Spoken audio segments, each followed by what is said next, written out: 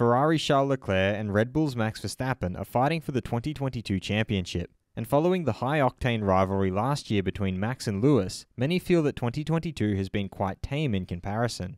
Max has previously stated that the respect between the two drivers has been the cause behind this. Leclerc, however, has a different opinion.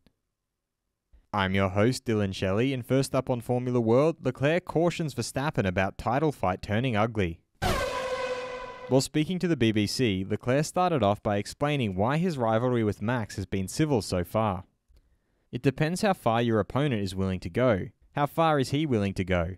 This year, either I had a big advantage in the championship, and then you were not really willing to take those risks, or he had a big advantage in the championship, and he is not really willing to risk. Or I am not really willing to risk because I need to catch up points.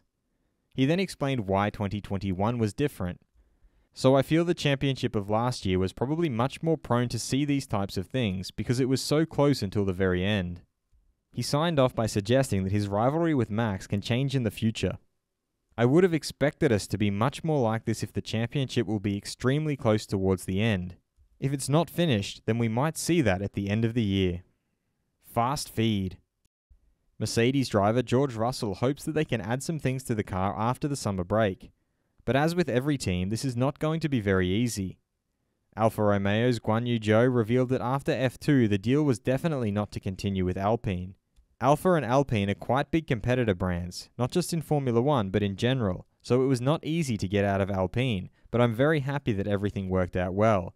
Because if I had another year, I'd be kind of stuck, the same now with Oscar. Red Bull advisor Helmut Marko thought the speech with which Sebastian Vettel announced his departure was very strong. It shows that his interests are now going in a different direction.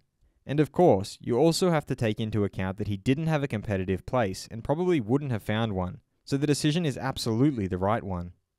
Haas team principal Gunther Steiner stated that whenever someone accuses us of copying something, I always give the same answer. Do we have to copy Williams then?